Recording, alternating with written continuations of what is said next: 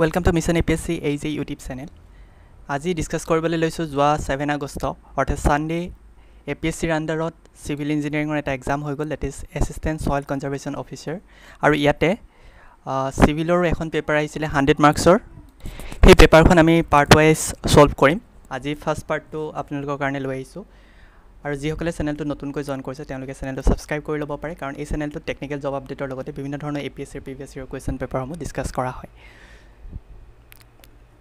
So soil conservation or jitu exam asile tate 100 marks or civil engineering or questions aisile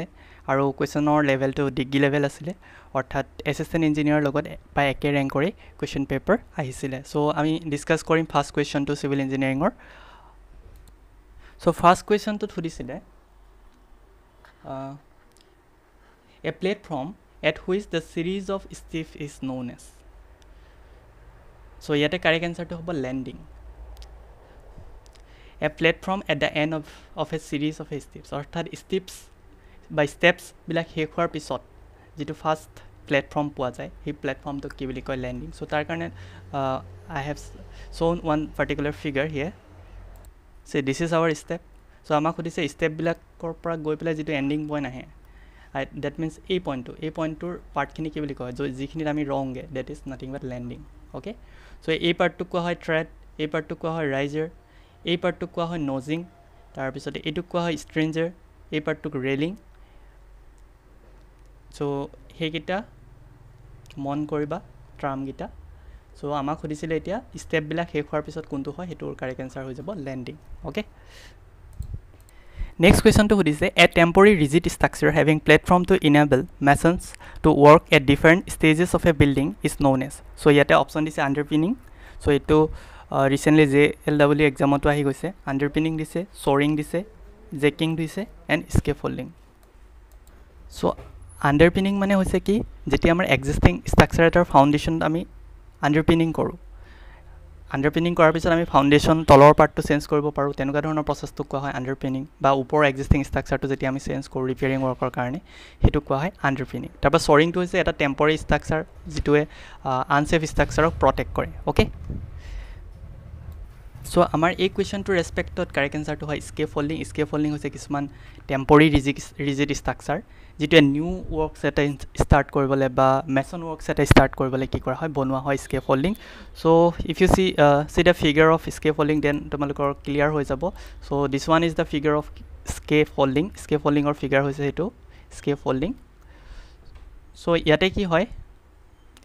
ei jibilak structure dekhise these structures are temporary structure এই স্ট্ৰাকচাৰবোৰ বনাই লোৱা হয় যাতে এই বিল্ডিংটো একেবাৰে ওপৰ হাইটলৈকে যাতে মেছনজন যাব পাৰে বা লেবাৰ্স বিলাক যাব পাৰে দ্যাটস ওয়াই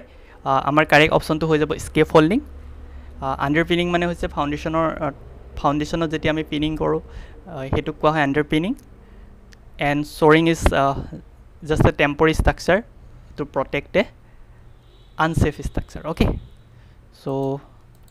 next আমাক খুদিছে in the king post truss the member used to prevent the sagging of beam and connected with the ridge or ridgeor logot jitu connected hoy so if jodi amar enuka eta truss hoy so ei jitu ridge mane ei part to logot jitu connect kore that is the main post that post tor naam ki hoy obviously to king post hoy jodi so figure out then you can have clear vision right so this is the figure here see এই incline member বিলাকক কোৱা হয় স্ট্ৰাট তাৰ পিছত জিটো vertical member হয় that is nothing but king post and these are called purlin this is principal rafter this is ridge board and this is ridge cover this is common rafter and this beam is known as tie beam ketiaba hude okay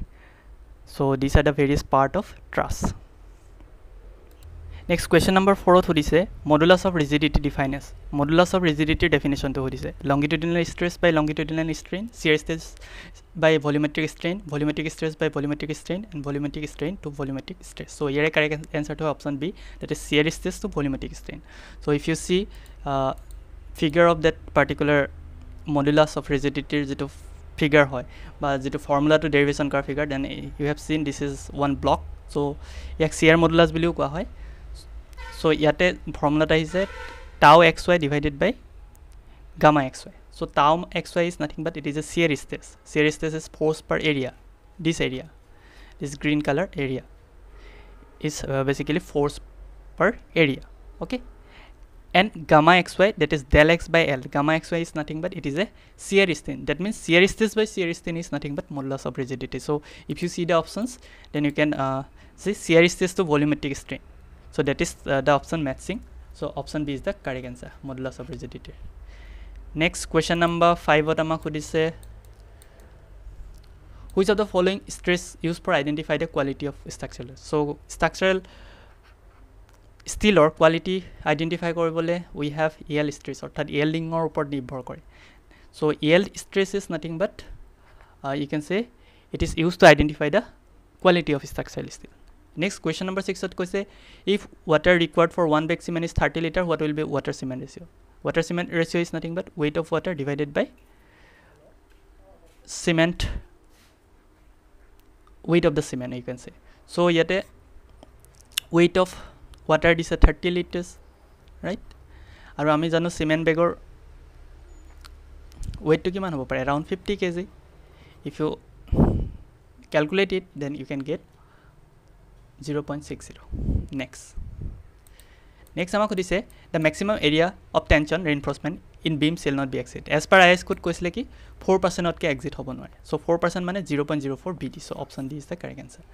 Next question hodise, question number 8. When RCC beam is subjected to bending and the topmost layer is elongate and the bottommost shortens, then that beam is called as, jodi RCC beam etar uporot tension ahe aru tolot jodi compression ahe, তেতিয়াহলে হে বিমটো কি বুলি কোৱা হ'ব? So ডাবলি ৰেইনফোৰ্স beam, simply supported beam, ইয়াতে কি কৰা হয়, তলত আমি ৰেইনফোৰ্সমেন্ট দিও আৰু তলত আমি ষ্টিল লগাও। ষ্টিল লগোৱা মানে কি, তলত টেনশনটোক প্ৰটেক্ট কৰিবলৈ আমি ষ্টিল লগাও, ৰাইট? বাট কেন্টিলিভাৰ বিমৰ ক্ষেত্ৰত চাবা ওপৰত আমি ৰেইনফোৰ্সমেন্ট দিও আৰু ৰেইনফোৰ্সমেন্ট বিলাকে কি কৰে, টেনশনক প্ৰটেক্ট কৰে আৰু তলত আমাৰ কংক্ৰিট থাকে আৰু কংক্ৰিট বিলাক যেটো উইক ইন টেনশন, সো ওপৰত আমি ৰড বা you can say steel dibologia hoy. So if you see one of the figure, then you can get clear idea. This is our cantilever beam, one part is fixed end and another is free end. So yate ki hoy, first jitu upper part tate tension ahi jay, so he karone ami ki koru, yate steel di diu aru tol phale compression ahi jay, right? So the bending stress creates tension in the upper fiber and compression in the lower fiber. As we know, concrete is good in holding compression, and on other hand steel is good in holding tension, so that steel is provided at tension zone. So upor ami steel di diu aru tolot we have provided the compression, or we have provided the, we can say, concrete. Okay, so coming to next question amak hodisile, question number 9. The bending moment diagram for a cantilever beam is subjected to bending moment at free end will be. So suppose amar eta cantilever beam ase, we have one cantilever beam, this part is fixed, this part is free,